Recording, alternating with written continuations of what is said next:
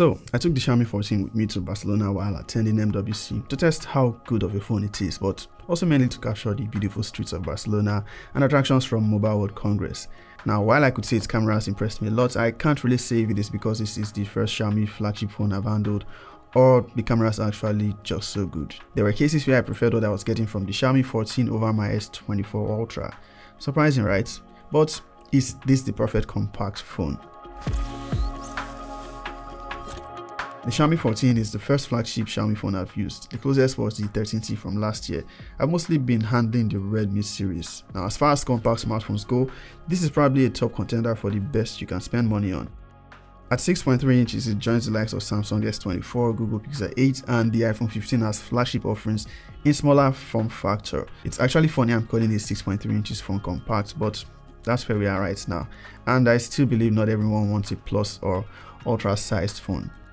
For pricing, the Xiaomi 14 has a launch price of about €1,000, but you can get it on AliExpress for under $800, which is a really good deal, and it's the global version. You could probably also consider a Galaxy S24 base version for around similar price, or a Pixel 8 Pro. But the Xiaomi 14 offers more than just a flagship phone in a compact body.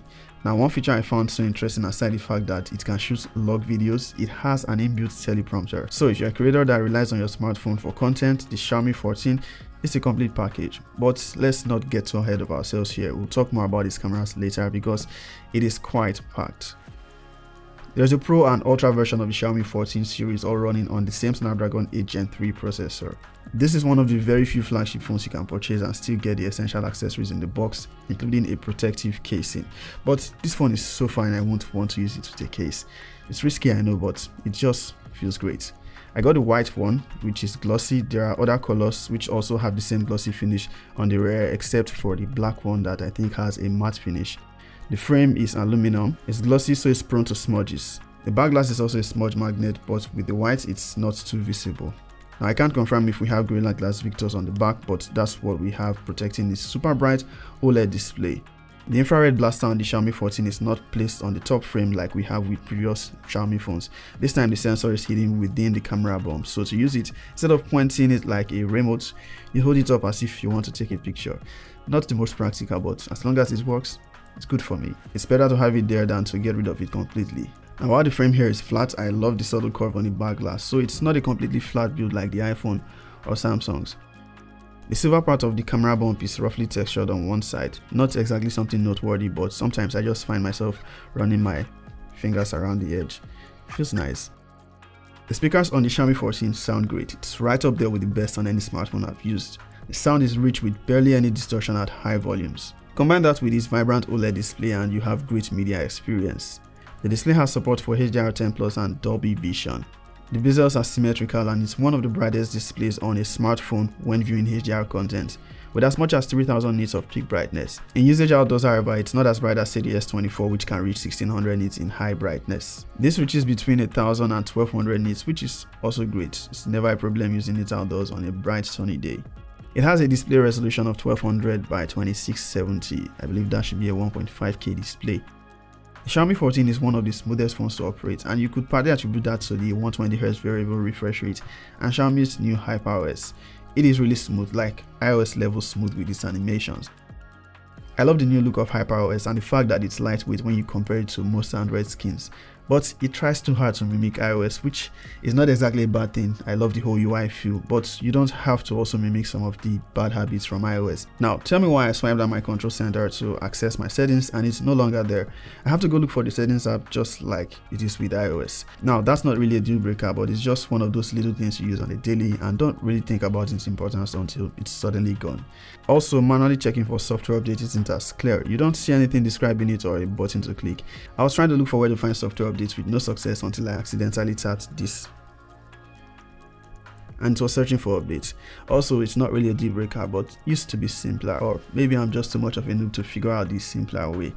Moving on, lock screen customization. I love Xiaomi's implementation and all the extra options you get. HyperOS still brings over a MIUI bad habits I really didn't expect to see on a Xiaomi flagship. I'm not sure if I should call them ads, but they definitely fall under the category of unsolicited notifications. I've never opened the Themes app, but I keep getting notifications.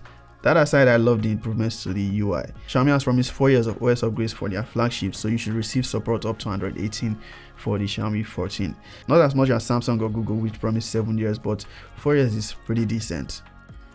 There are 3 RAM options for the Xiaomi 14, 8, 12 and 16 gigs with either 256 or 512 gigs of internal storage, UFS 4.0. There is no SD card slot, typical flagship attributes.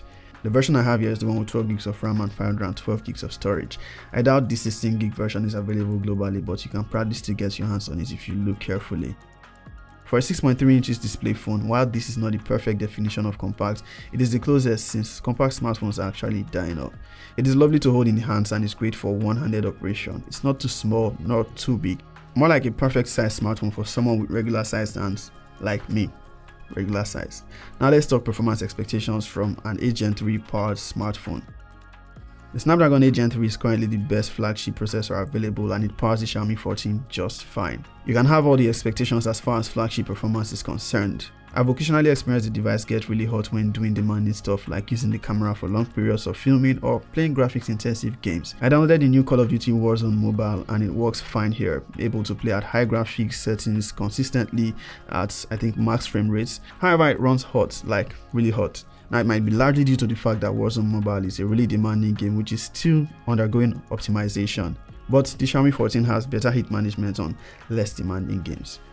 Now Xiaomi has managed to pack a 4610 mAh battery on this phone, and correct me if I'm wrong, that is probably the most battery on any compact flagship phone. And it has the impressive battery life to back it up. I used this the most while in Barcelona attending MWC and I found the battery life reliable, lasting me through a whole day even when I was mostly using the cameras. I never really had to plug it in overnight when I needed to charge, and that is thanks to its 90 watts fast charging. I could plug it in while I was preparing to go out and within 30 minutes I have a full battery. Or if it is fully drained, I can get a full charge in less than 50 minutes. And unlike most flagships, the 90 watts charging brick comes in the box. It also retains the 50 watts wireless charging from the Xiaomi 13 and 10 watts reverse wireless charging.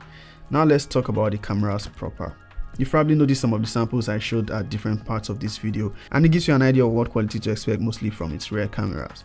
Xiaomi has partnered with Leica just we had with the previous generation, but this time we have a triple rear configuration of 50 megapixel cameras each, a wide, a telephoto lens with 3.2x optical zoom and an ultra wide. Selfie camera gets a 32 megapixel lens.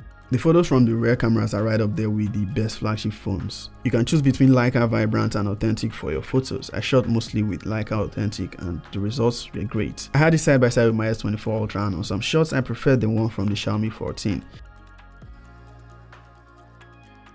The selfie camera does great, but I had to first disable the default beauty filter. Then I got sharper results, even with portraits, although not the best in edge detection. The Xiaomi 14 can shoot 8K videos at 24 frames per second from the rear camera. You also get 4K 30 or 4K 60 with both selfie and rear cameras. When you switch to Pro mode, you are able to shoot videos in log format. You can only shoot Pro mode from the rear camera. It also allows you to shoot up to 8K in Pro mode.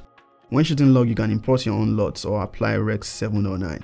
Now this is something for professionals, though I doubt the average user will know what to do with these features. But the bottom line remains that as a creator or filmmaker, the Xiaomi 14 is packed with all the features you need to get the best out of a smartphone's camera within the default camera app. And let's not forget the teleprompter feature, which is accessible when using the selfie camera for video. You can add your script and use it while filming yourself. No worries about memorizing it or doing so many takes. It has a quad mic setup for capturing better audio when recording videos. I believe 2 at the bottom and 2 at the back.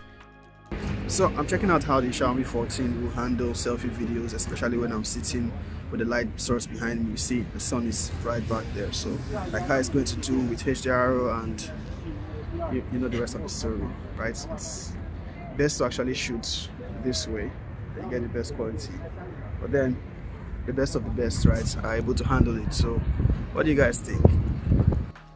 The Xiaomi 14 is one of the best value compact smartphones. It is not lacking in performance, although I think it could do with better heat management when pushed to its limits. It also packs quite the camera features if you know how to take advantage of it. Other options for compact flagship smartphones you can consider are the iPhone 15 if you like iOS, or the Pixel 8, which costs less but has longer software support, and it does not pack as much in terms of hardware or processor performance compared to this. This is the Tensor G3, while this has the Snapdragon 8 Gen 3. Or you can also consider the Galaxy S24, which is more globally available but might cost more than the Xiaomi 14. That's all from me on the Xiaomi 14.